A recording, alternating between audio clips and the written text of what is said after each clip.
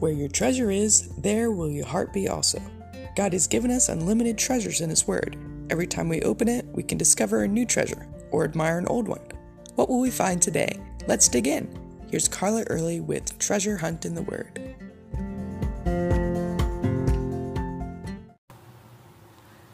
God's goodness, mercy, love, and blessings He bestows on us aren't just for us. Have you ever thought about them being for others as well? Even our enemies? As God reaches out to those who love Him, He's also reaching out to those who witness the events in our lives with an invitation to them to come to Him. Other people see how we live our lives. If we trust God and He blesses us, they see that. Even if they don't respond right away, it gets filed somewhere in their memory, and they might end up coming back to it later. This happened in the life of Ben-Hadad, king of Syria. He'd seen God do all sorts of things. He had a strong army. He'd had victory after victory against other countries, but Israel had this God that he didn't fully understand. Every time he encountered Israel, something strange happened. He started out arrogantly demanding gold, silver, and even wives and children of Israel's king Ahab. To his surprise, Ahab chose to fight. After Ben-Hadad sent boastful threats, depending on his obviously superior army, he was soundly defeated. He figured maybe their God was the God of the hills, so he tried again on the plain, his large army dwarfing the Israelite army. Yet they soundly defeated him again. This time, Ben-Hadad ended up begging for his life. Later, he tried to make war with Israel, but the Israelite army kept evading him. It turned out Israel's God was not only the God of the hills and the valleys, but he invaded even the king of Syria's bedroom and told his secrets to the prophet in Israel, Elisha.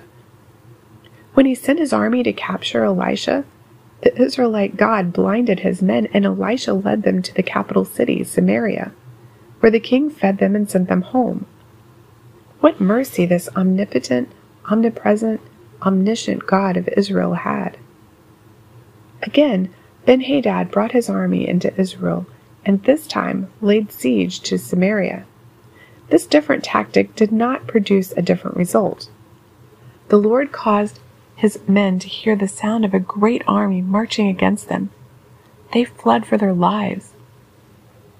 Whether or not Ben-Hadad knew it, the sound had not come from the Hittites or Egyptians who'd come to rescue Israel. It came from the army of the Lord of hosts.